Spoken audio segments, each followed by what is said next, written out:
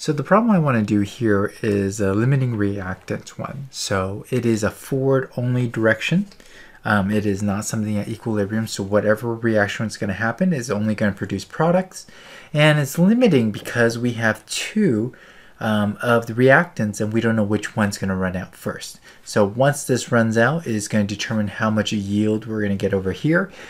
So once again, this is not an equilibrium equation. This is actually a problem that's going to go run all the way to the right. So you're only going to produce product. We are going to end it when we run out of reactants. And we want to know how much we're going to have at the end. So we're going to use RICE, which is the recipe, the inventory, the change, and then what we end with. So hopefully that makes sense. So we have the following equation, and this is our recipe. This is how we know how much of each part that we have. We have calcium sulfate, calcium sulfite, calcium sulfide, and then calcium sulfate, and we're going to make these two products, calcium oxide and sulfate. And what we want to do is figure out what we need of each one. So first we need a balanced equation. So this is actually going to take a couple of tries at first. So we have calcium, sulfur, and oxygen. Unfortunately, this is not a double substitution. We're not just flipping the partners because it will be kind of weird because they're both calcium.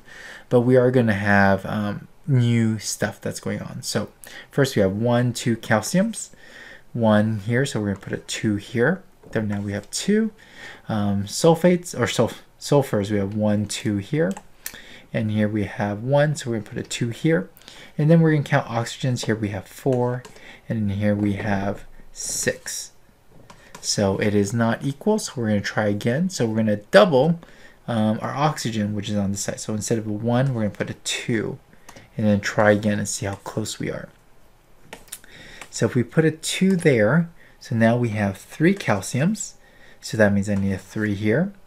We also have 2 sulfurs. So that means we need to put a 2 here. And then oh, actually 3 sulfurs. Let me see, 1, 2, 3. So I apologize, 3 sulfurs, so I need a 3 here. And then let's count oxygen. So 2 times 4 is 8. 3 plus 3 times 2 is 6 is 9. So again, we're not there yet. So we're going to try again. So we're going to double this one more time, or add one more. So instead of 2, we're going to have 3. And see if we're lucky. I think we'll be pretty close. So we're going to get rid of these and then redo the problem again. So now we have 1, 2, 3, 4 calciums.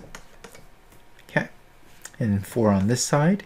We have 1, 4 sulfurs. So that means I need 4 right here. And now I have 3 times 4, which is 12 oxygens. 4 times 1, 4. 4 times 2, 8, 12. So now we have a balanced equation. So I'm going to get rid of this stuff, which helped me balance it. So here is the main thing. This is our recipe. 1 part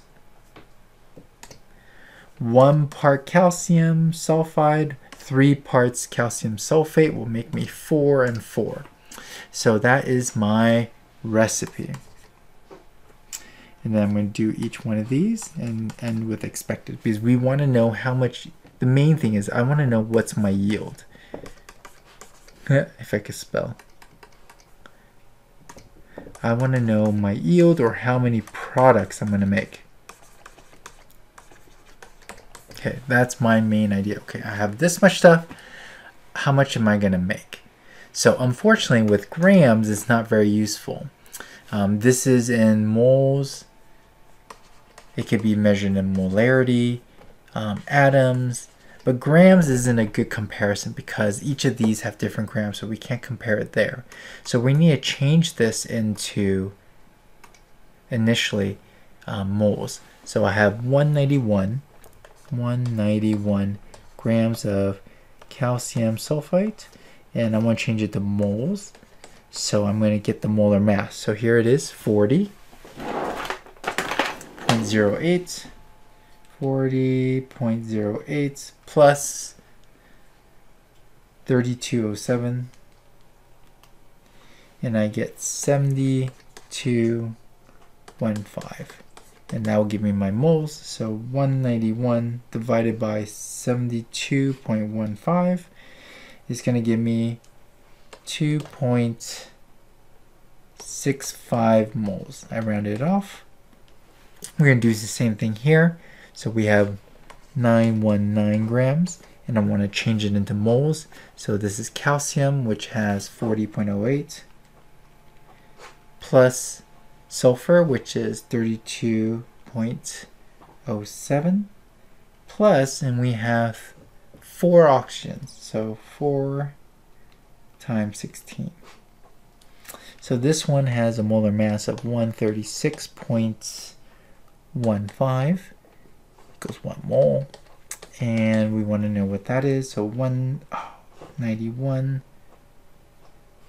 divided by answer, and it gives me 6.75 moles.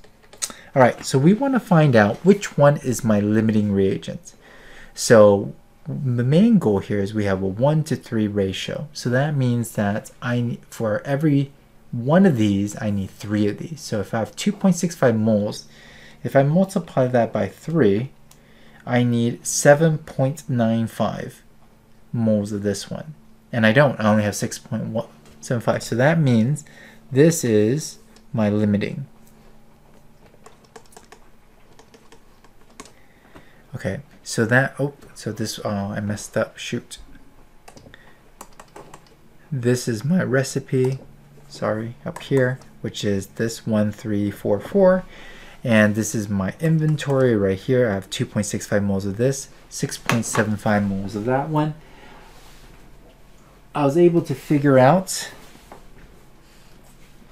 that this is my limiting, because if I have 2.65 moles of that, if I multiply this part by 3, I get 7 something. So this is way less than that one. So this is the amount that we have. So then the change is going to be how much here. So I'm going to consume everything here. So I'm going to have minus 6.75 moles of this. And I'm going to divide this by 3. 6.75 divided by 3. And that means I'm going to consume 2.25 moles of this one. So if I subtract these two, 0.4, this is 0.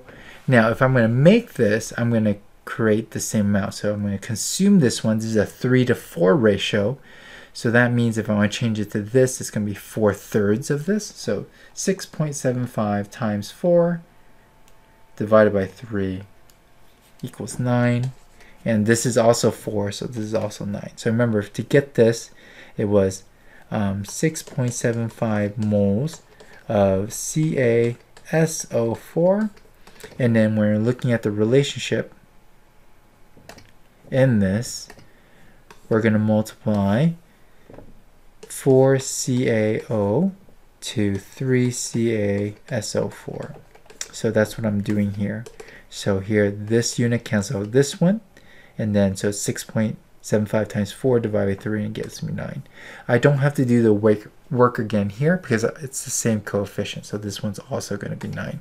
So this is going to be 9. This is going to be 9 moles.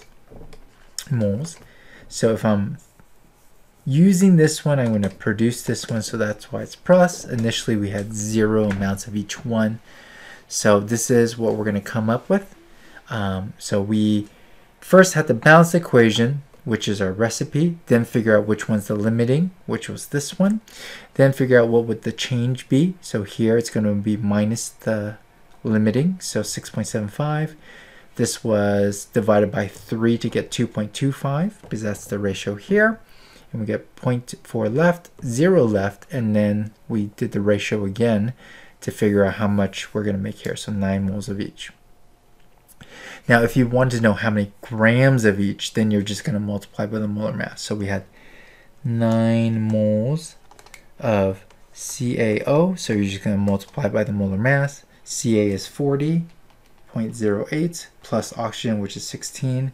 So that is 56.08. So times 9. So that means we're going to get 504.7 grams of CaO. And then you could do the same thing of the one, 9 moles of SO2. And we want to know what the molar mass of that one. So S is 32.07. and then plus 32 for oxygens. So that's 64.07 times 9, and we get 576.6 grams of SO2. Okay, so this is a rice problem. The main thing is figuring out which one is limiting. In this case, it is this one, because we needed a 1-to-3 ratio. If this was 2.75 times 3 was going to consume at least 7. Since we only have 6.75 moles, this became our limiting. We're going to base this to figure out what our change is going to be. So the change is 6.75, but we're going to divide by 3 to get 2.25, and then multiply by 3/4, or 4/3 to get the following answers. And then if we need to do one more unit change, we could do it at the end. So this is an example of rice. It is complicated, but once you get the hang of it, it's actually fairly straightforward. It's just a bunch of little unit conversions here and there.